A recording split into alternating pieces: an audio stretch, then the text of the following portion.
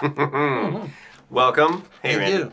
Thanks for being here. My pleasure. Welcome, everybody, to World Drum Club. I'm here with my colleague, Randy Gloss, professor at Cal Arts here in Southern California. I'm Kalani. I want to welcome you to another video. So we're exploring the frame drum. And, frame drum is this. Yeah, I mean, in one way, it is a very generic term. And I think the term frame drum, right, it's in the name, frame drum. But any time that it's typically a single-headed drum, where the depth of the shell is less than the head diameter, technically they can call a frame drum. And the beautiful thing is almost every culture, if not every culture in the world, has some type of frame drum. Yeah, it's a style of drum that's fairly easy to make. Lots of history behind different kinds of frame drums. What is this particular model? People probably want to know what we're playing here. Yeah, this is a Cooperman 18-inch tar drum is what they would market it and sell it in their website as. And this is the tunable model. This is tunable. Yeah, it has Allen wrench tuners in the back of the drum head there. Great. And is that that's the Renaissance head? Is that right? Remo Renaissance. Yep. Okay. Yeah. Are they still making drums with the Renaissance head? Somebody said that they're not. I think so, but it's harder to get these now, or maybe. I know that just trends change, and it seems that when they find a new material that some people like, all of a sudden everyone jumps on the bandwagon. I think in any instrument, that's kind of the way, right? Whether it's drum set or in this case, frame drums. That's true. So what I see now, people are using a lot of this kind of black suede, which is basically it's the Remo head just kind of flipped around, but it's a black kind of ebony head. Oh, okay. And that's become very popular because it's very kind of rich with a lot of overtones and harmonics, and it has a lot of bendy kind of qualities to it, which is why I kind of like this material as well. All right. Yeah. So you're playing in a particular style that is, I guess we'd say, maybe a more modern style, right? Yeah, absolutely. People call it usually the freehand or freestyle. I think that either one kind of makes sense. Freehand in the sense that my hands are free. Most traditionally, you see a lot of people playing frame drum this way throughout the world. But there's nothing free about my hands because they're attached to the shell. Right. And so this position kind of unlocks other types of drumming. If I want to bring whatever I know about drumming, if I say, okay, I've been practicing some conga ideas, I can start to put that, I play some djembe. I play jazz brushes. We can automatically start to apply whatever we do. And so this idea that it's freehand, but I also like this idea of freestyle. And we were talking about this idea of making things your own. When I'm not bound to a tradition, I'm not playing in an Arabic style or Persian style, an Uzbeki style or whatever style, or Turkish style. I'm playing in my own style. So this kind of really, it lends itself to kind of finding your own way with it. Yeah, good.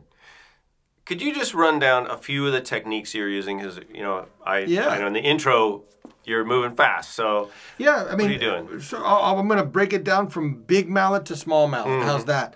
First thing that I think about always with an instrument is one mallet per hand. So full hand.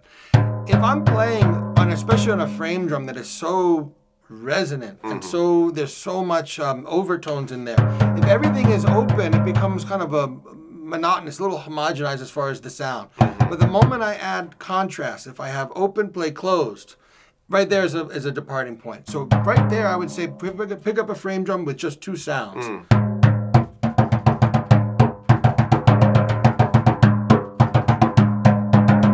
Now I'm moving my hand further in, I get a fuller sound.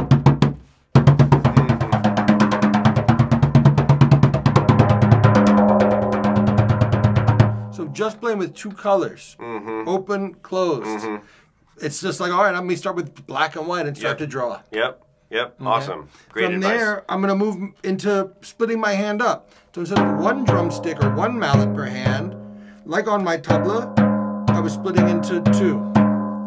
And so now I'm using 3 fingers and 1 finger.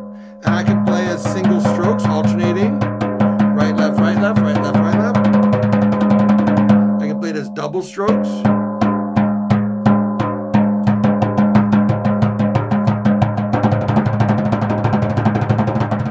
And all of those can be open or closed. Meaning if I play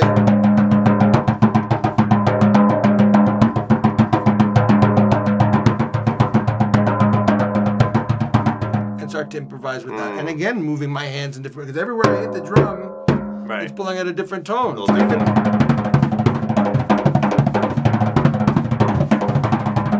let your hands dance around, see what you can kind of find. Great, yeah. So that's 2 mallets. Then I'm going to split even further into 3 mallets. Now I'm going to use my ring finger, my middle finger, and first. So ring, middle, first. That's right. And just starting with this idea of those 3 fingers and getting used to just the mechanics. And I'm putting a little bit of weight so I can feel the beginning of each of those 1, 2, 3, 1, 2, 3. Now if I get the other hand, now the moment I separate, 3 will become 6, meaning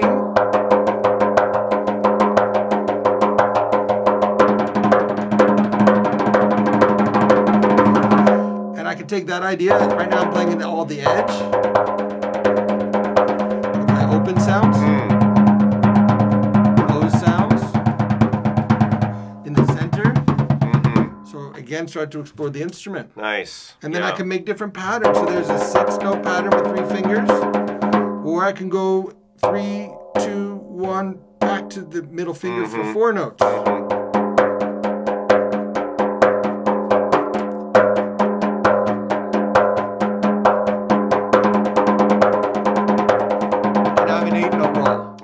And then I can start piecing those together. So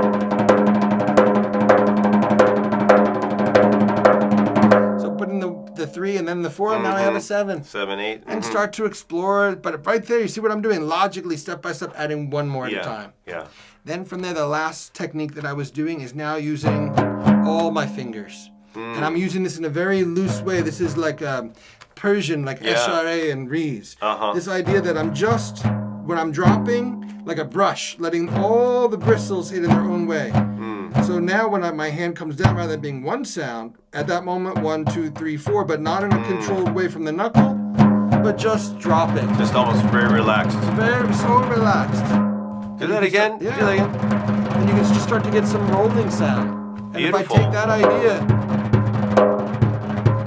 it's so full, but you see, my hands aren't moving any faster than this.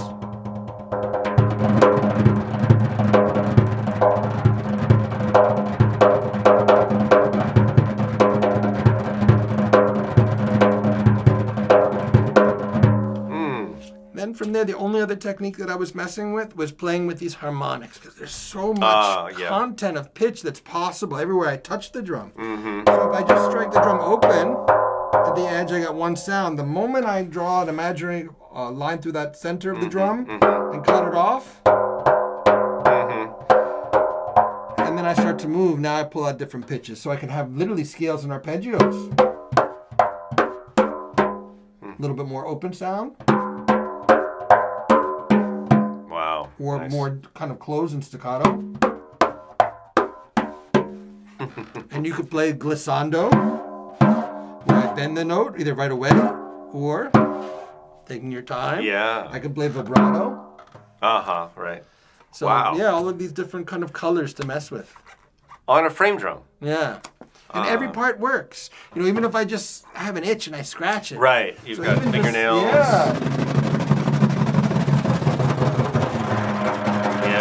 So all of it's viable. So the best thing that I tell people is this is a blank canvas, go paint. Right? And you said before, what an ancient instrument. How many paintings, how many stories, how many rhythms, how many approaches, how many techniques. You're talking about an instrument that is prehistory in so many ways. I mean, you find references to it in the Old Testament. You find references to it in different like mosaics and things like that of ancient Roman Greece and things like that. I mean, relatively unchanged for thousands of years. How many people have told their stories in so many ways? Yeah, you think about how this drum has affected people's lives, you know, in different areas of their lives throughout history with the people that play it. Reminds me of Lane Redmond's book, When the Drummers Were Women. Great book, if you want to look at that. It's in women's studies. And that's an excellent guide through that journey to start to see like how important from birth of civilization till now, frame drum has kind of been tied in so many societies. And this idea of that, you know, we were talking before in the other video about just gender roles.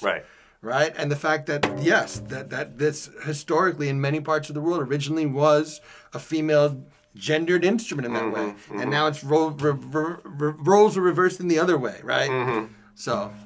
And played with the hands, and the frame drum is a very intimate instrument, and also, just coincidentally, is the shape of our universal symbol for women, for female, which is a circle. Check the bathroom doors.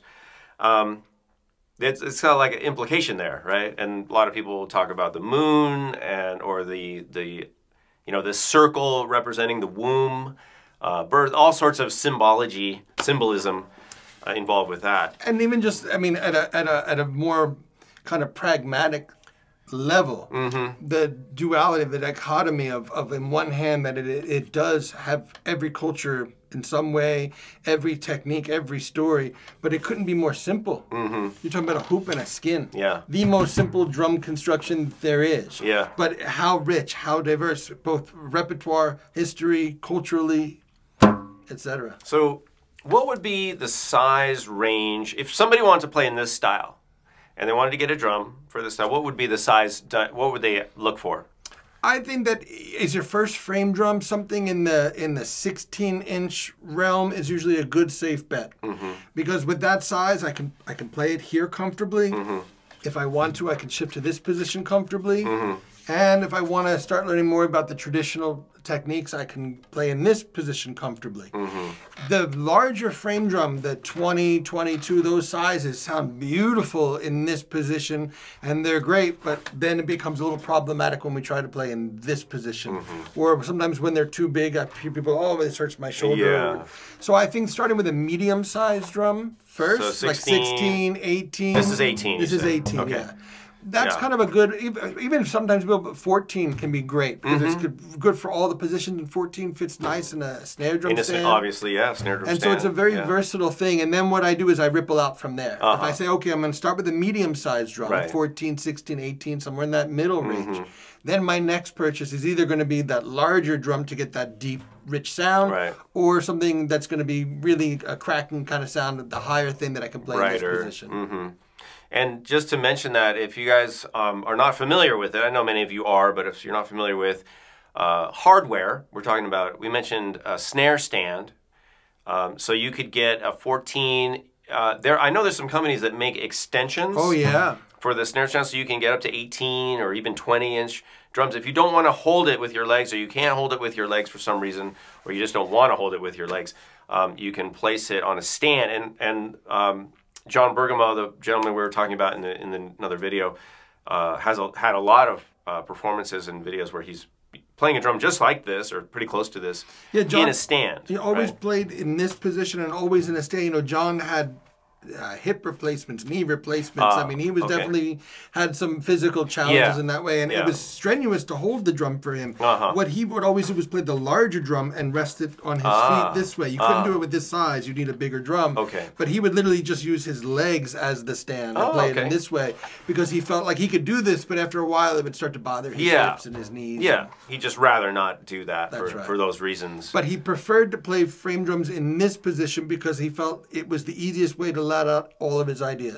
Whether it's very coming ergonomic. from tabla or from congas or from drum set, he felt like this matched everything else that he did. Where this felt far into him and this felt even more far into him.